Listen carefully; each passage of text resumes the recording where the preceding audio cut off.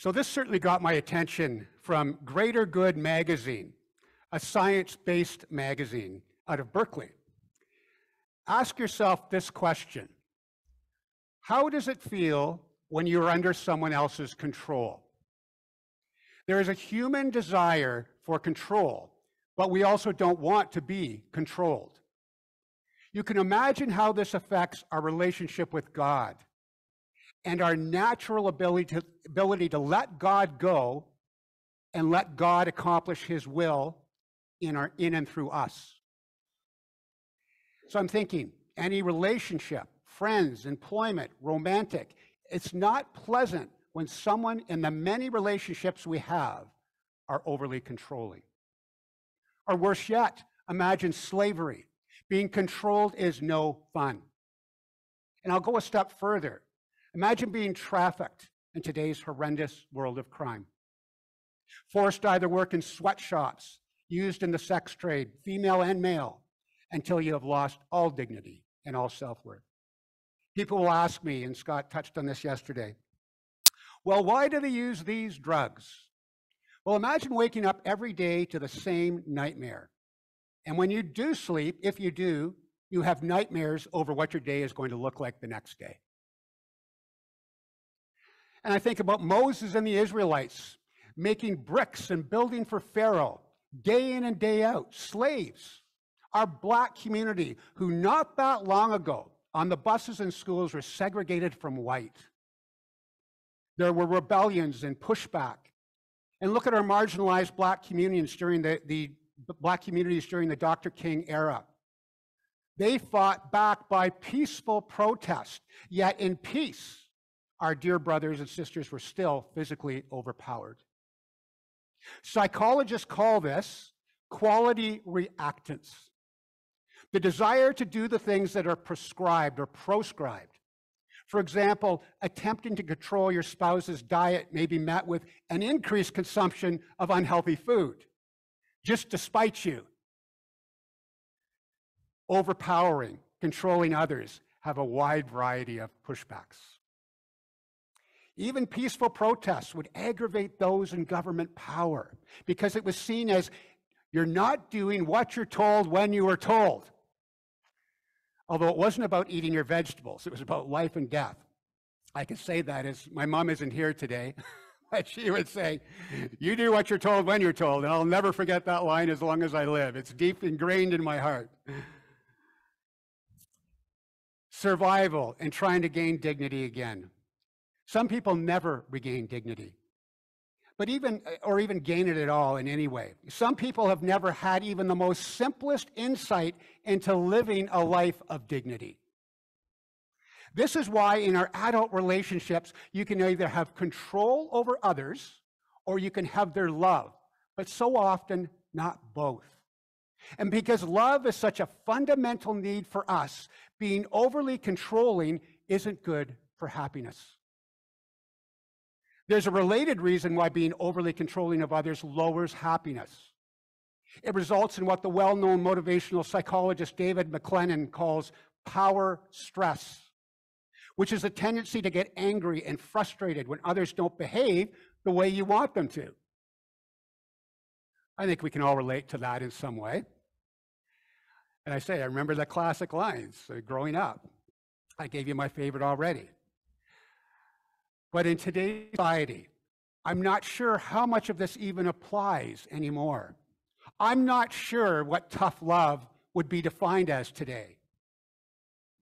But let's save that for a parenting day, and certainly not Easter. But I do want to bring attention to this, and I'm not selling his books by any means, but one of my professors wrote an amazing book, Corporal Punishment in the Bible, Dr. Webb from Tyndale.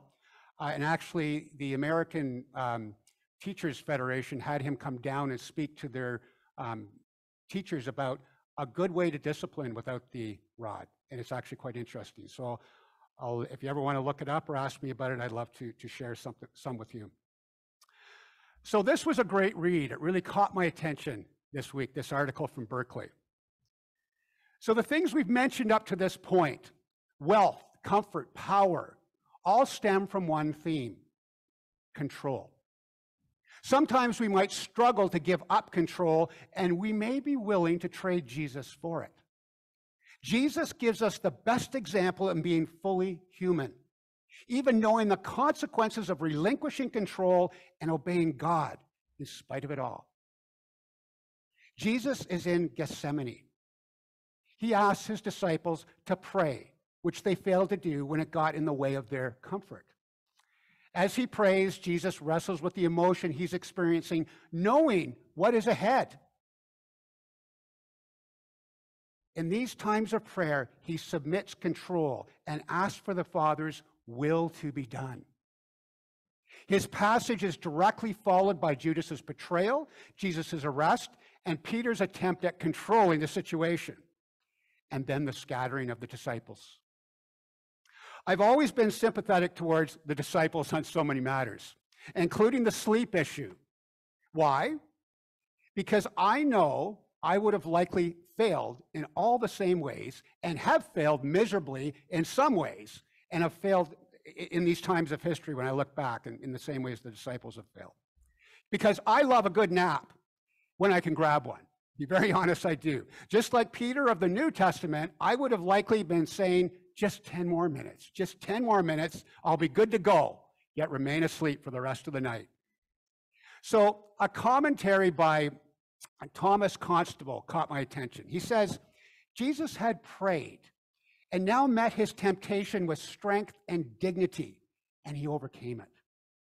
The disciples had slept and now met their weakness and fear, and they did not overcome because of their response.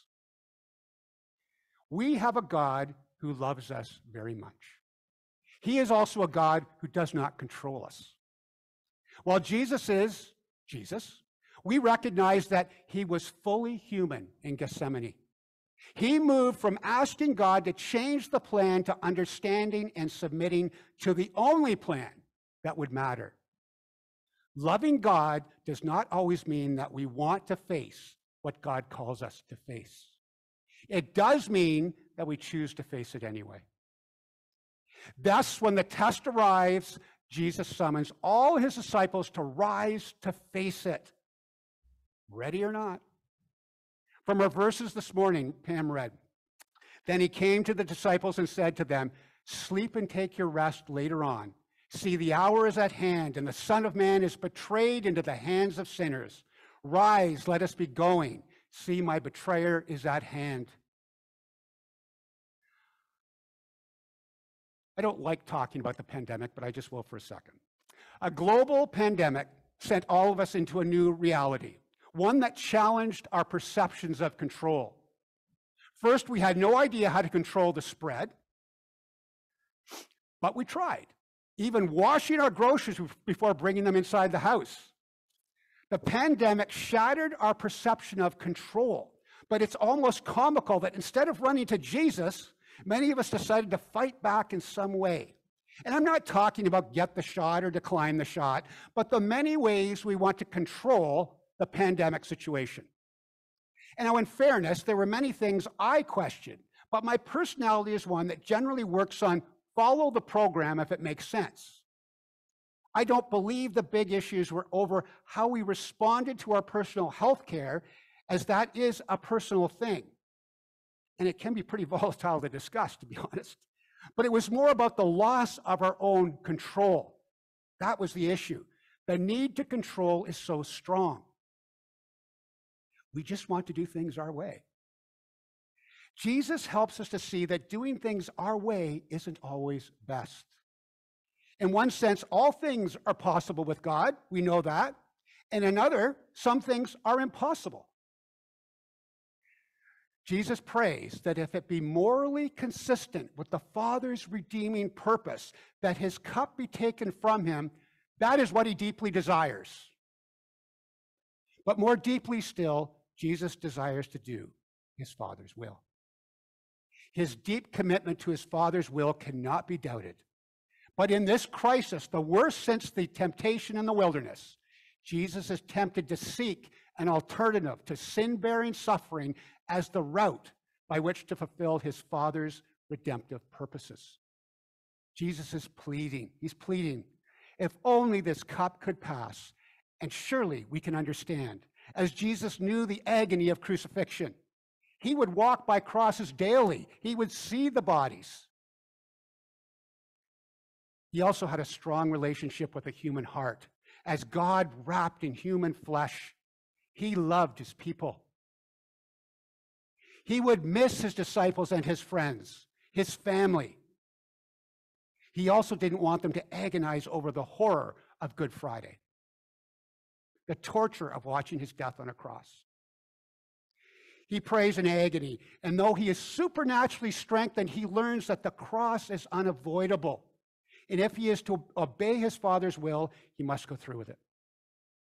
When we consider what we want and how we can control situations, Jesus models looking out for what is best for the whole rather than for himself. Matthew 26, 31 to 35. Luke tells us, we hear that part of the story, but Luke tells us that Jesus was accustomed to going to the Mount of Olives, and this is the destination to which he led his disciples. As they walked, Jesus said, "All of you will be made to stumble because of me." Because of me. Matthew is the only writer who uses the expression, "because of me." They would become disheartened and scattered, for he is their shepherd, the hope for life as they know it. The joy of getting up for the day, starting their day with Jesus, can you imagine, would be smitten, and they, as his little flock, would be scattered. But note Jesus' expression of faith. "But after I have been raised, I will go before you into Galilee." Gives them a promise, hope. The statement was especially appropriate for Peter, who was later restored at Galilee. See, Jesus approached his death believing his Father's word that he would raise him up in 3 days. Peter's self-confidence became presumption when he said that even if all of the other disciples stumbled, he would not. Jesus said, "Before the rooster crows, you will deny me 3 times. But Peter was so sure of himself that he said, even if it came to death, he would not deny him. Peter's boldness stirred up the disciples, stirred them up. The disciples echoed the same commitment. So before moving to the Garden of Gethsemane in Matthew's account, we should note that only John records the acts of Jesus washing the feet of the disciples, the lengthy and beautiful discussions regarding discipleship, the lessons about abiding in him, teachings on the Holy Spirit, and the very meaningful high priestly prayer. The passage shows that, 1, Jesus anticipated the disciples' failure, and 2, Jesus affirmed his victory, and 3, Jesus acknowledged their limitations. Jesus really needed to show the fulfillment of promises here. The disciples and followers had to see that his death and resurrection, the new covenant, could not be kept without a full experience of his victory and his grace. So let's look at Jesus' prayer in the garden. Jesus led his disciples to a place called Gethsemane, which means oil press. Appropriate? Here he would wrestle in prayer over the test before him to be prepared in his spirit to meet his enemies. Leaving 8 of his disciples to wait, he took the 3, Peter, James, and John, as a small inner circle to be close to him in his anguish.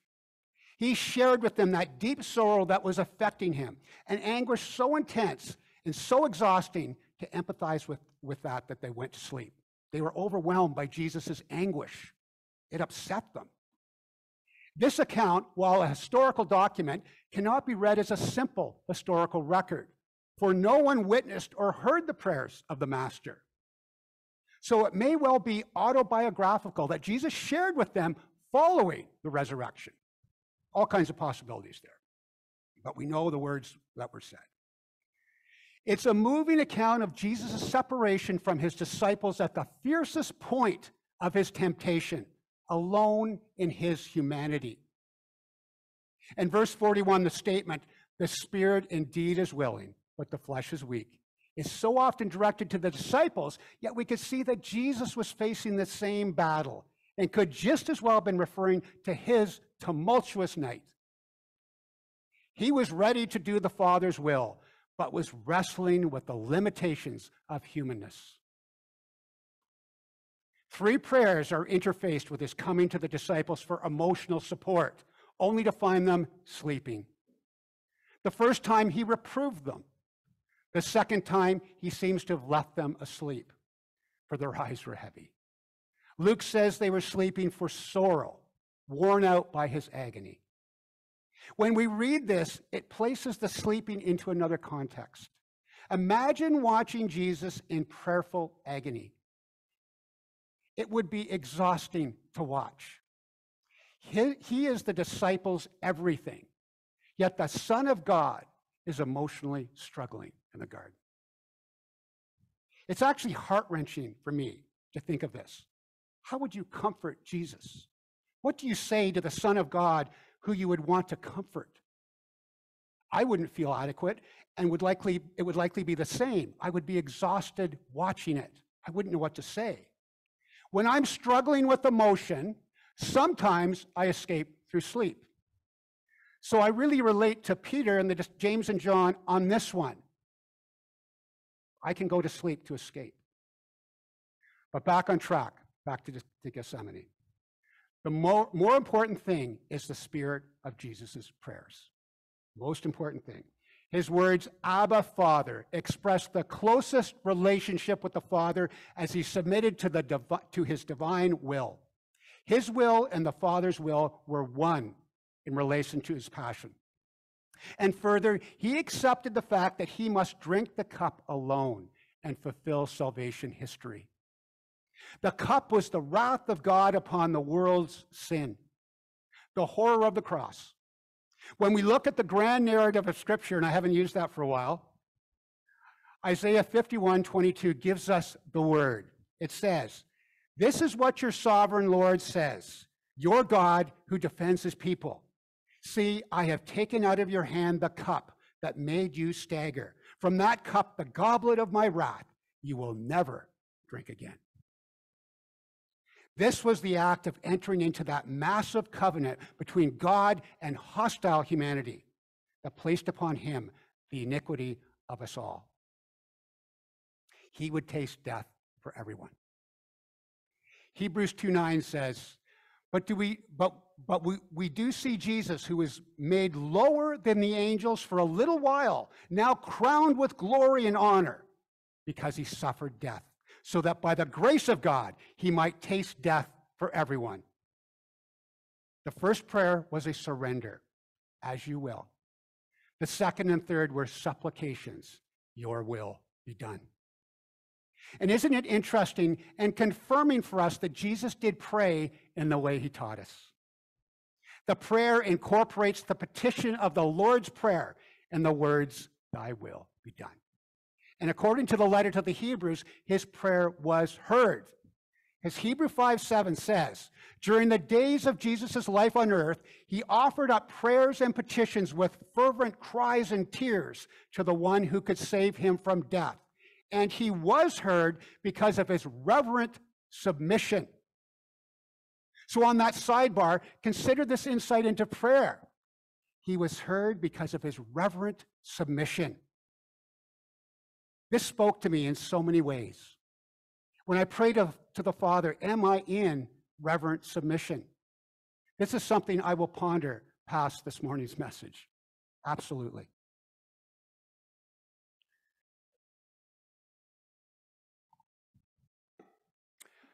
Faith enabled Jesus to say, the cup which my Father hath given me, shall I not drink it?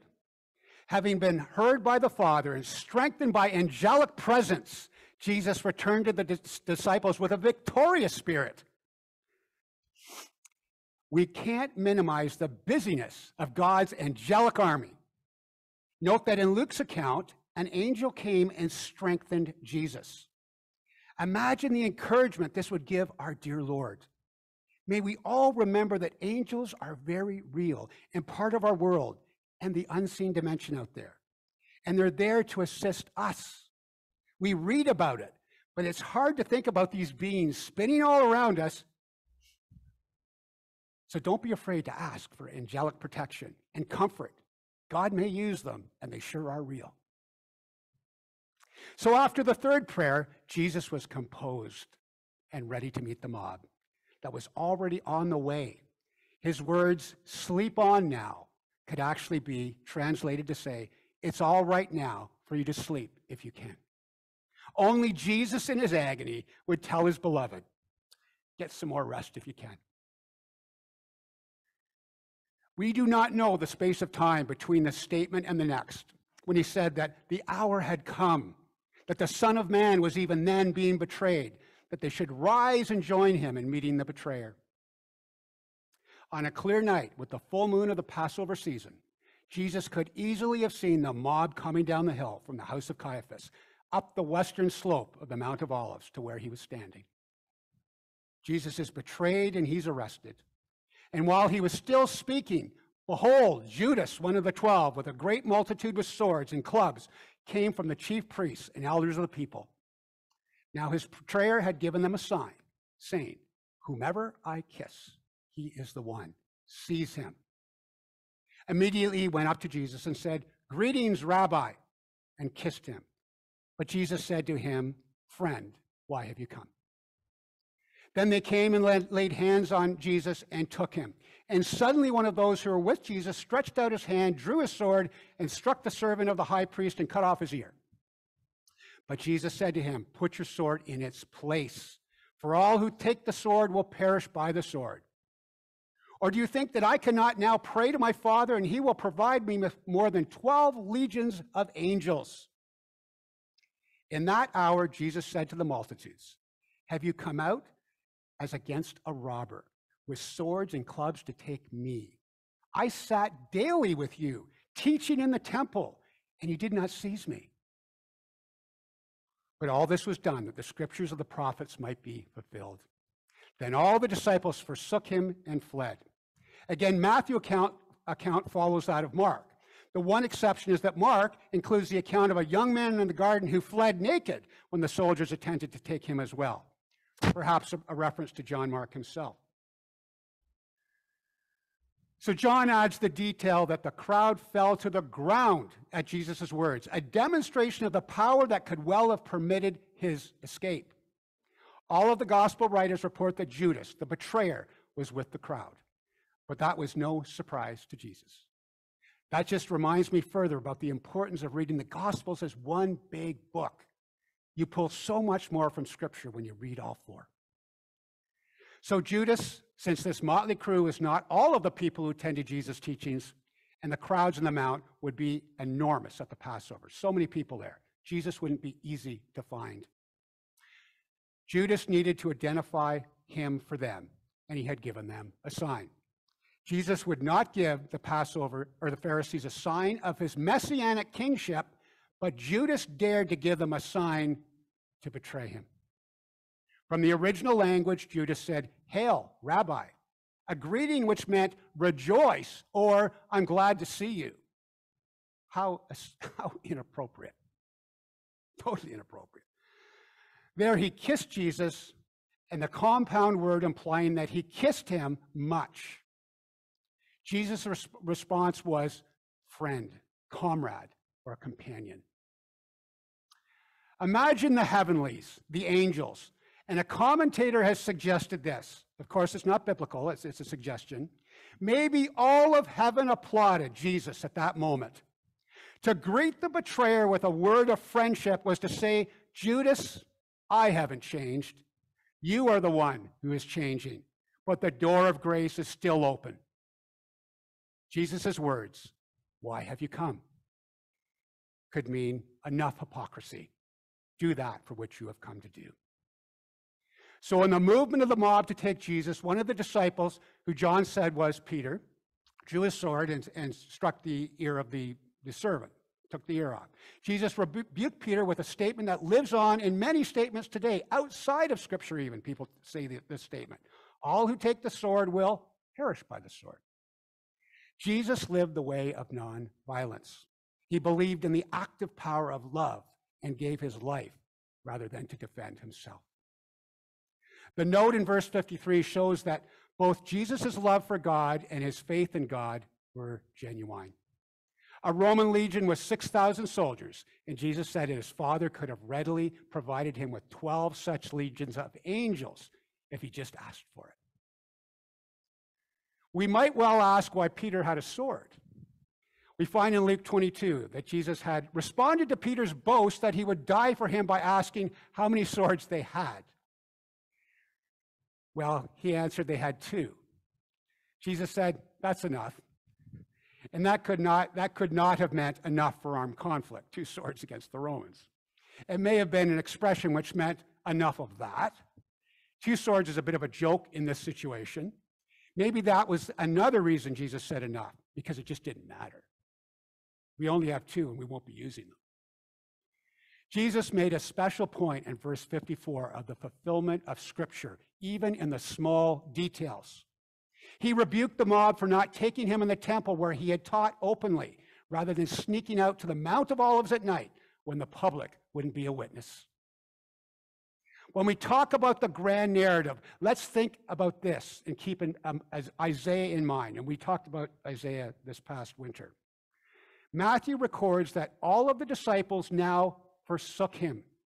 We have moved in salvation history from national Israel to the smaller faithful Israel, to the small group known as the remnant, to the lone suffering servant. Jesus is the prototype of his followers who renounce violence. His access to power was not used for his own self-interest. Rather, he lived by the authority of Scripture and its fulfillment. So let's wind down. As we look ahead to the resurrection, we are humbled by gratitude that Jesus did choose to obey unto death. It is a death that paved the way to life. We recognize our humanity and its tendency to manipulate, purchase, or impose power to control our own destinies. And yet we would have no future without relinquishing our whole being to the God who saves us and transforms us from the inside out. And yet we have no future without relinquishing our whole being. We can't grow until we allow the Spirit to rearrange our priorities, our desires, and our need for control. Are we willing to trade Jesus, to minimize his saving work, to keep our grip on our perception of control? And I believe that the best prayer we can learn to pray as we grow as his disciples is the one Jesus prayed in utter anguish. Not as I will, but as you will. My prayer for you is that God would also send his comforting angels to strengthen, restore you, enable you. If we think outside of the box, remember all the activity buzzing around us, that unseen dimension that is so real and is available to all of us. We are a spiritual people. What we can't see is what we live for. Having the faith to believe in things we cannot see might enable you to pray, Abba, not my will, but your will. God is listening and he hears. So let's conclude by remembering the words from Hebrews 5:7. It says again, during the days of Jesus' life on earth, he offered up prayers and petitions with fervent cries and tears to the one who could save him from death. And he was heard because of his reverent submission. Take with you this week reverent submission. You will be heard. He will hear your shouts of joy, your lament, and your tears. God bless you as we approach Holy Week, a special time in our Christian walk. Amen. Let's pray together.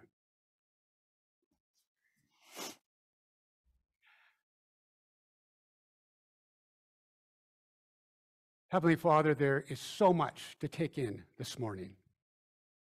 But we know that as disturbing as it is for us to read and fathom, Jesus went to the cross in obedience. An obedience we need to never forget and must never forget. A love we must hold on to each day. Help us to remember how Jesus prayed in Gethsemane with reverent submission. Jesus taught us to pray, and may we keep learning how to pray during all the challenges and the joys of life. We will never forget the agony of the garden, and we look forward to the day when we are face to face and we can say, I love you, Jesus, for all you did. When we kiss you on the cheek, it will be with a pure and grateful heart. In Jesus' name we pray. Amen.